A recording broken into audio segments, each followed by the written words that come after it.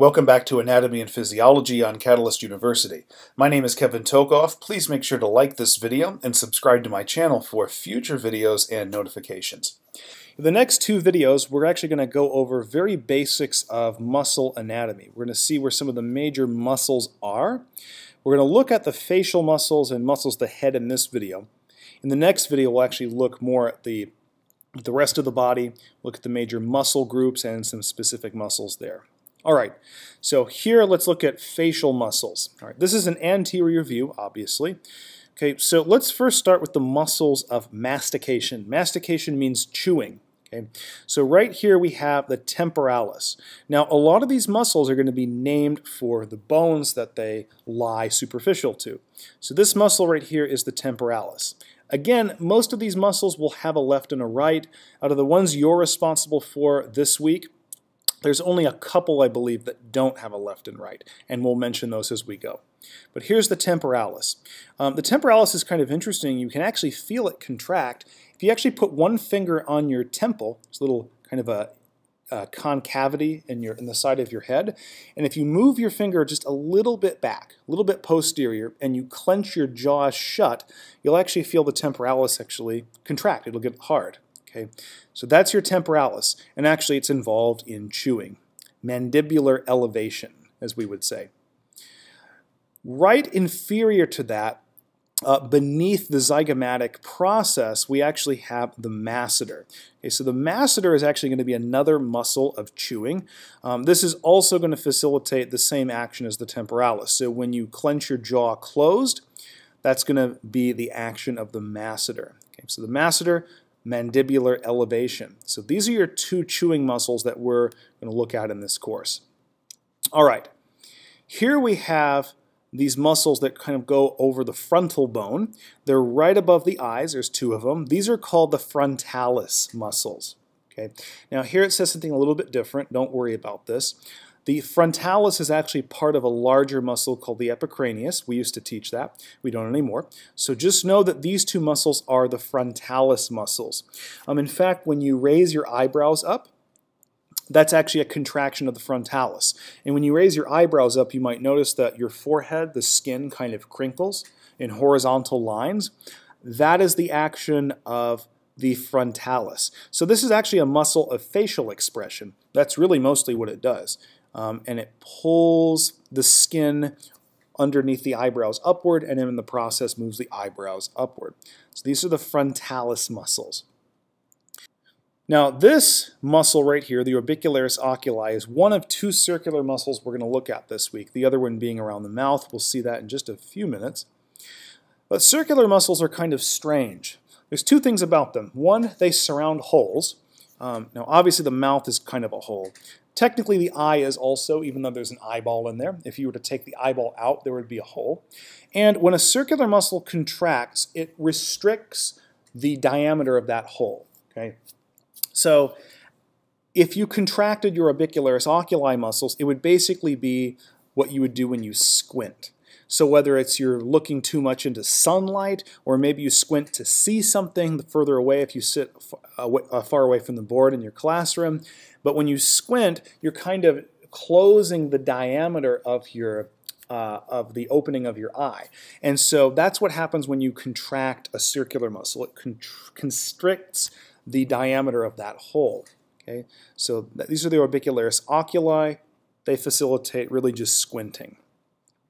Orbicularis oris is very similar, but notice there's not a left and right on this because we only have one mouth. Okay, so the orbicularis oris does a similar thing. When you contract your orbicularis oris muscle, it closes or restricts the volume of your mouth hole. Now, that's not just closing your mouth. What it really is kind of, if you put your lips in the formation that you would if you were going to whistle, you know, when you whistle, you have a really small hole in your mouth, right? That's the action of the orbicularis oris. Also, sometimes it's referred to as the kissing muscle because the motion that you do when you were whistling is pretty much the same as if you're kissing. All right. Then we have this muscle called the zygomaticus. Now, there are actually two zygomaticus muscles. The one that's right here, where the arrow is actually one of them, but this one actually adjacent to it right here, this is another zygomaticus muscle. The one that they're actually pointing at is the zygomaticus minor. You don't need to know that one for this course, but the one, ironically, that it doesn't have the mouse pointed at, or the arrow I should say, this is the zygomaticus major. Now in either case, what you should notice is that this muscle is attaching really to the corners of the mouth. It doesn't go all the way around the mouth as it were in the case of the Orbicularis oris. It attaches to the corners. And so if you contract these muscles, they pull the corners of the mouth apart, sort of laterally and a little bit upwards. And so I always ask this question, this is the muscle of which facial expression? And it would be smiling. Because when you pull the corners of your mouth laterally and a little bit upwards, that's what you get when you smile. Okay? And again, the one that you need to be familiar with is the zygomaticus major, which is actually this one adjacent to the one that's being pointed at. Okay? The other muscle here that we can see is the sternocleidomastoid. So this is a neck muscle. It's actually going to facilitate neck flexion. So if you were to just kind of move your head and look downwards at your shoes, that would be neck flexion, and the sternocleidomastoid facilitates that. There's actually one on this left side. There's another one on the right side, but it's covered up by this large sheet muscle called the platysma. That's irrelevant.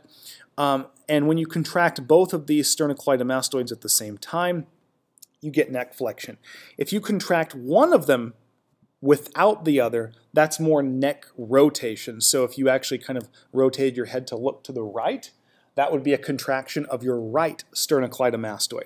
Okay? And while we're not going to look at it this week, we'll look at it next week. The reason why you get the name sternocleidomastoid is part of the sternocleidomastoid actually attaches on the sternum, and the other part of it attaches on the mastoid process behind the ears. Okay, that's actually where this name comes from. All right. Now these are all the ones you're responsible for that you can see anteriorly. One of them we'll see on the posterior side. Is actually the occipitalis. Okay, so this muscle right here, there's a left and right. On the back side of the head is the occipitalis. These muscles, again, overlay the occipital bone, which is where they get their name. And this is a kind of a weird muscle.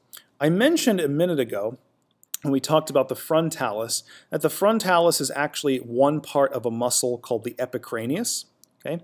The other half of the epicranius is the occipitalis. Now with the occipitalis, it really has the same action as the frontalis. In fact, you cannot contract your occipitalis muscles by themselves. If you were to contract these muscles, you would also get contraction of the frontalis muscles because they're actually linked. They're controlled by the same neurons, they're controlled by the same part of the brain, they can't be contracted independently. And so when you raise your eyebrows up, you would get a corresponding contraction of the epicranius.